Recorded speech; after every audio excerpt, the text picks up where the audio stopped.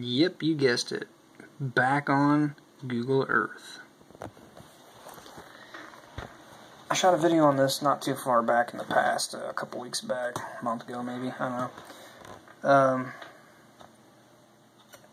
It's an awesome tool. It's a free tool. The video I shot in the past was kind of comparing Google Earth and Eagle View and some of the good and the bad. Just a random video about it. And I said in that video, Google Earth is great for low pitch stuff. It's always pretty damn spot on, pretty accurate. I like it. It's free. Did I mention it's free? It's free.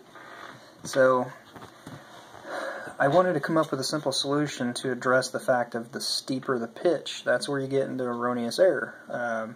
It doesn't take that into account. That's where Eagle View comes in. I don't want to pay for Eagle View all the time. This is accurate. You know, my big motto has always been, whatever the problem is, find a solution. So that's what I was doing. Yeah, by the way, I'm in my comfy clothes, sweats, whatever. It's late. I'm still working on estimates. It's going to be 2 o'clock here real soon. So, this is a job I was on last week, just a few days back. Got it measured. It's a 2-story, 12-12 pitch roof. Now, on here you can see it's showing 20 foot from here to here, looking down on that. When I measured it, it is from the eave to the ridge 14 feet, and then 14 foot down the other side, so that's 28 feet. Alright, so I'm sitting here getting tired of having these issues. There's got to be a solution to this. There may be some scientific proven formula out there, but I decided to put a pen to paper and kind of look at something here. So let me show you what I did. I drew a little bitty small graph out. And using my little ruler. It's 4 inches. And up is 4 inches.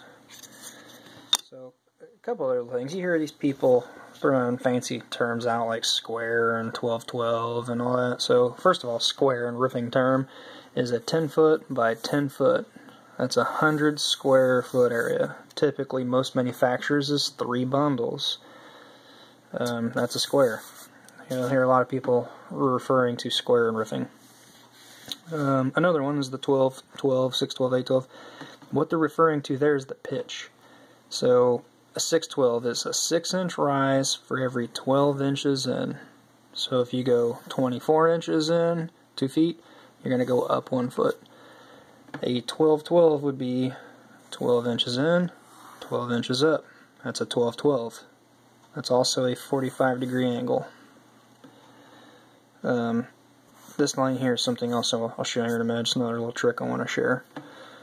So what I did is I just wanted to see, using this 4 inches as a scale, so there's 4 1-inch units here, and you swing this up to that 45-degree angle. I can try to pivot it there and keep my phone filming. So that 4 inches now turned into 5 5/8. And then if you were to rotate that back down the other side, now you're talking 11 1/4 inch. So you're starting to really add up. This is a small scale. This is just a ruler.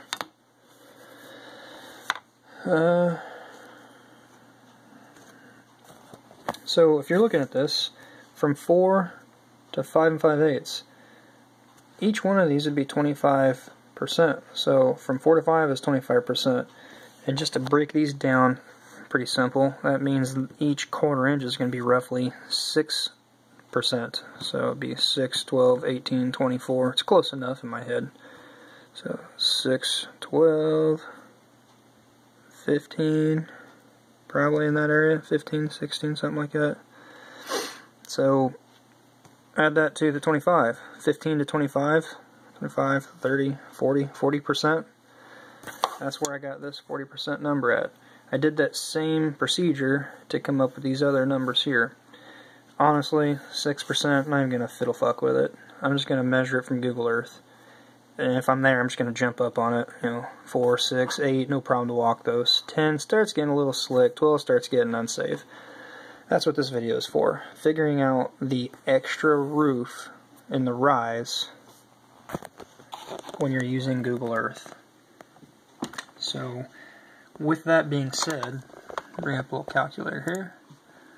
I already did it once, but if you're going to take 20 feet and you multiply that by 40%, so in this case this has a percent, it's 40%, or it would be 0.4, that's 8. Well, guess what? Add that 8 to the 20, so 28. What'd I say that was? 14 feet right here? So that's 28 foot going up and down the other side. That's an 8-foot difference Google Earth does not see. Can you imagine if this was a 100-foot run? That's going to be a decent little bit of squareage you're off. Anyway, oh, my other little thing I wanted to show here. So, I learned this a long time ago.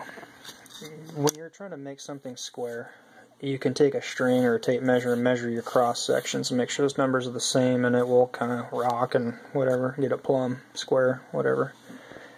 The 3-4-5 rule I heard about a long time ago, and what that is basically, if you measure 3 inches here, or 3 feet, or 3 yards, or whatever, 3, 4, 5, so the next one would be 4.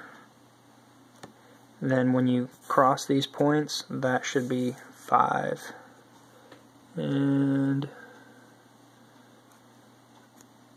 right there, 5. It's an awesome little trick when you're building and framing things. I did this to build a really big sized deck out the back side of my house here a couple years ago. And basically, the bigger the item is you need to do, you just multiply these numbers. So 3, 4, 5, or 6, 8, 10, 9, 12, 15, 12, 16, 20. You know, you can just scale it up that way, and it's a perfect little trick to keep it square. So that's what I do at 2 a.m. Figure estimates and shoot YouTube videos. If you are watching this and you've got experience with Google Earth or Eagle View, any tips and tricks, please share, leave them down below, share them with the community. YouTube is awesome. I'm a big advocate of YouTube and sharing knowledge out there. This is just something I just decided to come up with. There's probably some proven scientific way of doing this, but that's just the way I figured out how to do it, with a piece of shit tape measure or a ruler and a piece of paper. So I hope this helps somebody out there in solving their little problem on how to account for that extra. You don't want to go out there and bid a job and your squareage is under, you have to buy more than you figured for, you build under what you should have, and before you know it, you've lost money and you're just pissed off. Just add this little tip of, if it's a 12-12, add 40% in. Not 40% in your whole squareage on your rise, add 40%. And then multiply that times your length on your eave, or ridge, whichever you're looking at it. Anyway, hope you liked the video. Give me a thumbs up, share, like, subscribe. Thanks.